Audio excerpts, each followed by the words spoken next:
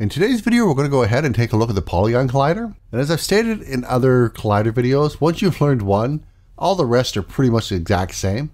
So I am concluding this one here in the batch just for the sake of completeness. So I've gone ahead, put my snail in. It's a bit of a complex shape. Let's go ahead and add a Polygon Collider to it.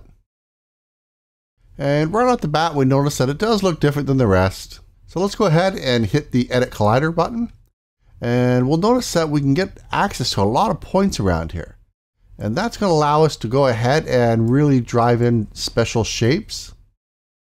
So I'm just going to go ahead. Let's bring that one right there. We'll bring another one up here.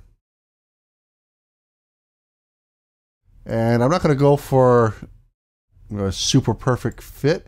I just want to demonstrate that you can really drive in the shape here. If you really wanted to hug around the corners, you could. And we'll come down here, create another one down here, move this over here. Oh, wow. There we go. I'm pretty sure you get the point right now. So we'll go ahead, maybe bring this out here a bit. We can bring that one in a bit more.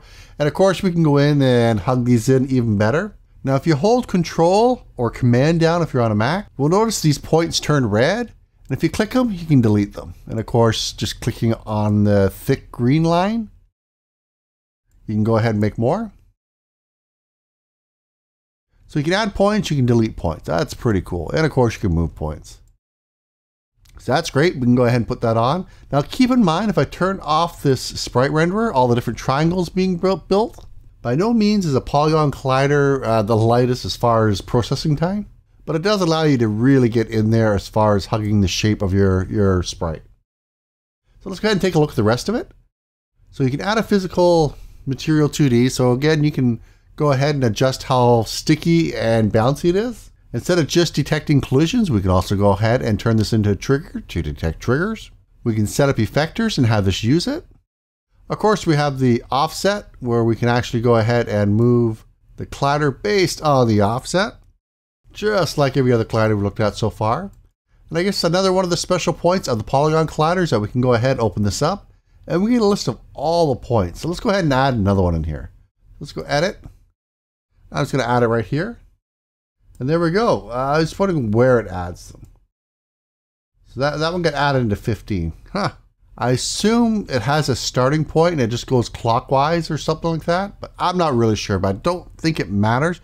I guess if you're going to code this, it might. But let's go ahead. We'll get rid of these. We'll shrink this back up. And really, that's it for the Polygon Collider. As I've said before, I'm just including these for the sake of completeness, and I'll see you in the next video. Bye-bye. So if you like the video, go ahead and hit that subscribe button down below. It really does help me out here on YouTube. And go ahead and follow me on Twitter. I can be a pretty chatty guy over there when I'm not walking through a forest or being stalked by eagles and falcons, lions, tigers, and bears.